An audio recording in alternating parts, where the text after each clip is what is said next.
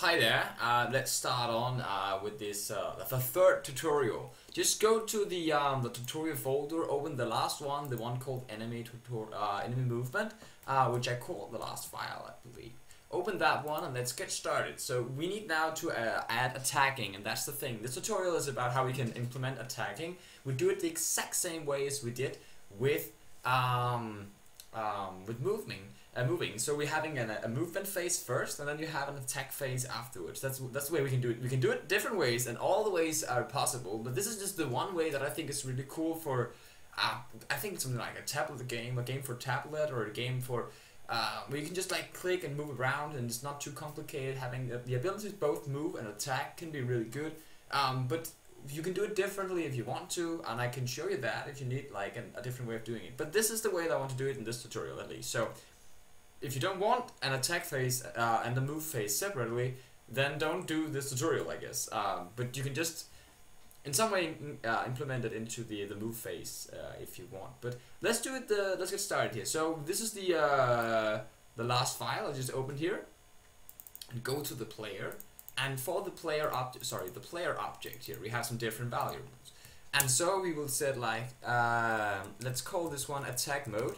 And let's make it, first of all, let's make it melee. That's the easiest way to do it. So the thing here will be that we will have melee or ranged as our two different options. And this is just because it's really easy to say he's melee or ranged. If I use like 0 or 1 or 2 or something like that, it's just, you know, you need to remember that 0 means melee and 1 means ranged and something. So it's easy just to use a word, and the word ranged is really easy to remember. So let's just remember that it's called attack mode. So what happens now is that when we are done moving in the step event, when we're done moving, we take the next turn.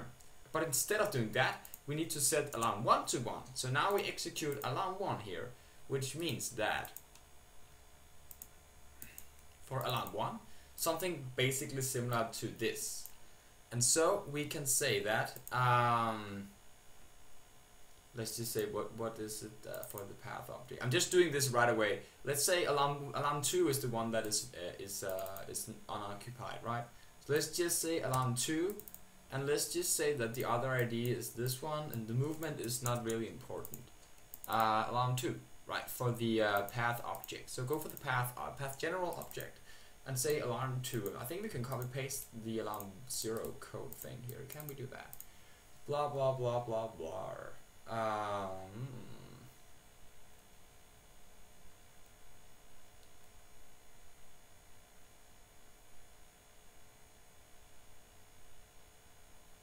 Yeah, of course. Okay, so this one is called if. First of all, if place meeting xy, if the path meets the object enemy general, right, equals to true, then we will execute this entire thing. Otherwise, we will not. And of course, it should not be can move, it should be can attack instead. Can attack. Let's call it can attack. Can attack, can attack, can attack. And we need to initialize this value. So we need to put it in here. Can attack. Yep. Okay, cool. So let's go back. Can attack is equal to false because we need to set it to false always. And then we will try to determine the distance. And so that if we're melee, if other ID dot attack mode equals to melee, then this is the one thing that will execute it. Else, can attack equals to true. Because otherwise we will always be able to attack if we have range, right? So, good. I think that is it. So if we meet an enemy and if we are melee, then we need to check that the distance is less than 100, because then it's melee range, it's just one space. And if not, if we are ranged, just put it here that this is for the range, then we will be able to attack regardless, right? So what happens now is, let's say that can attack, let's say left press, let's say if can attack is equal to true, then let's say that for other ID dot target equals to instance nearest this point. We could also use another object enemy general,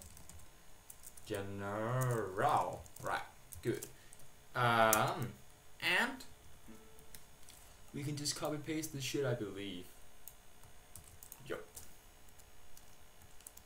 With let's just, that is not really important. We just need to put away these can attack. I said can attack equals to false. So we reset all the different path objects, and then we say for other ID dot alarm 2, it must be right. Alarm 2 is vacant. Alarm 2 equals to 1. And we reset everything here, and this is the target, and we have this value is already initialized, right? Yeah, so the target is the one thing that we need now. So we go for the player general, and it doesn't have a target, so we just make a target here. Target equals to 0. And then we go for alarm 2. We go for alarm 2, and then we say sprite index equals to sprite attack image speed. Let's just say image. That is the one thing you can just tweak around as you want. 0.5. Then say image index equals to 0. So it's the first image in the file we will see. And then let's say that alarm 3, the next alarm, equals to image number times 2, because we have the half speed here. So we need to have the image numbers of the sprite, which is like 3 images at a half speed. You know, that is like 6 images. You get the point, right? It's basic math. And so we copy paste so we can have an attack animation. Let's just say this is only for attack animation. This is the only reason we have this. It's for attack animation.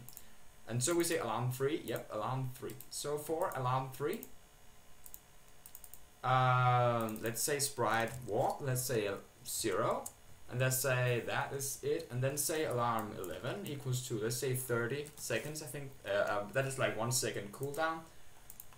And so we will take damage, but I don't think we have any damage yet. So we need to add all the damage stuff. But the basic thing is that, let's just say something like, okay, we need to do this first, of course, and then we need to do this. So that this means damage in my language. Scale. It's called scale. Okay, scale equals to let's say damage minimum plus round random damage maximum, right? And then say target dot HP. Let's just use non-Danish values. Whatever. I want to use this because this means HP, like health in Danish. We cannot write health because health is a value inside GameMaker itself. So we need to use something else.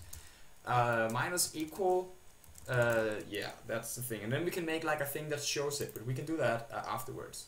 So let's go and put all these different values, also the sprite walk and sprite attack, into the player here. So let's say damage minimum and damage max. Let's just say he deals 10 to 20 damage, because then it will be like he'll deal, you know, he'll deal 10 plus something like 10. So up to 10, right? Up to 10 equals 10 to 20 damage. That's how we do it. Okay, it's just really easy for you to understand. So what we need to do now is adding the sprite. It needs to go fast because I only have like 15 minutes to do the video. Sprite walk, and we had sprite attack. I think sprite attack. SP, what is it called? Sprite 1 equals to sprite 1. You can see it's sprite 1 because it's over here, right? Right now there is no real animation, but there will be if you swap sprites around. Just you know, change this stuff. And let's go and see sprite walk. Let's just say that we have a walking sprite. So let's say that for object player that the sprite index equals to sprite walk, and then say that image speed equals to 0 and image index equals to 0, right?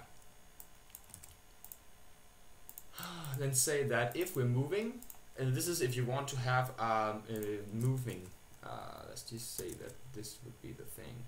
Let's say 0.3, so that is like 33% of the animation. This means that when you're moving, you will have the sprite walk will be executed. Let's just make sure that everybody understands it. Sprite index equals to sprite walk, but it's always sprite. Oh no, we don't need to do that. It is always gonna be the sprite walk. So for alarm 3, sprite index to sprite walk. For alarm 2, we show the animation of attacking sprite attack. And so we deal damage, and we need to add this value. Okay, cool. So right now let's just add it for the enemy. So the enemy will have a max HP, and the max HP is called Leo Max. Let's say he has 100 HP, and so we go to the general object and say that the variable HP will be equal to HP max. Let's just say that this is equal to, so everybody understands it, right? I always use this variable, so it's really weird for me not using it. So, and this means that, let's just do this for the testing purposes. Let's say that if HP is below 1, which means it's 0 or less, instance destroy. Do we have time to add like a? Yeah, we actually have some time for that. So let's add another sprite and call it sprite bar, and let's make it 10 times 10, and let's make 2 images and make this one green. Yeah, I like to use the gradients. I think this looks great. We could just not use the gradients, and make the other one like red into some red stuff. So the first image needs to be green, and the next one needs to be, that looks weird, whatever. And the next one needs to be red. And then non-transparent, make it non-transparent, sprite bar. Alright, so let's say for the this guy here, then let's say that the draw sprite index times -1 times 1/1, yes, and then draw if his HP is less than his maximum HP, which means if he has taken damage at all. We can also just, no, let's just show it regardless. So, and make the stretch sprite. Where's the stretch sprite? The stretch sprite. And let's say that's gonna be sprite bar 0.1 first. First we need to show the last image. And let's say that we will have the sprite bar above our enemy object. So let's say, how is it 100 times 100? So let's say -40 times minus, let's just say -45, 40, whatever. I have 50, whatever, it's gonna be good anyway. 55, whatever, something like that. And then 40 times 40, because it's -40 from the x value, so 80 times, so it needs to be 80 in the y. It all makes sense when you see it. And then let's say 10 in height. And then let's say that, oh yeah, we need to add this, because we cannot have there's a problem if we do it with, just do it like this, it's gonna be fine. Okay, cool. And then this needs to be the first image. If we do it like this, it should all be fine. So this means that right now the only thing that can happen is that the player can attack if he's within melee range. And if not, let's just say that you're not, and let's just say that that's what's happening. Let's say that attack phase, what if the player is unable to attack? That is the problem at the moment. So let's just say that the player is ranged, because we will just come to that in a moment. But let's just say that the player is ranged, just so you can see that this is actually working. Right. Okay, cool.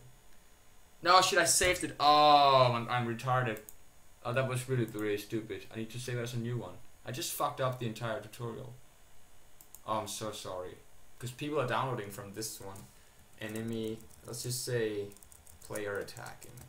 Player attacking. I'm really sorry, that was a big mistake. That's really wrong of me. Player attacking. Let's just execute the file and see if it works. It's probably, maybe there will be some errors, who knows? Who knows? But it should be fine, right? It should be fine. Right, so this guy has some HP now, and we can move towards him, and when we have moved, we should be able to attack him, yeah. And we did, yay, we did some damage to him, between 10 to 20 damage. We need to, of course, we need to have like it displaying in red that actually we are able to. So we can move and attack, and he moves. Let's just quickly, in like the last, we have the last minute. Right, so what we should add here is that we should go to the object path general and remove this thing here to be like the first thing to draw, and then we'll draw everything else on top of it, so that we can draw this. If attack is equal to true, it will be red, so we can see if we are able to attack. That is the last thing I want to add here for this simple tutorial. So, God, let's just see that I hope everything works as it should, please. Please.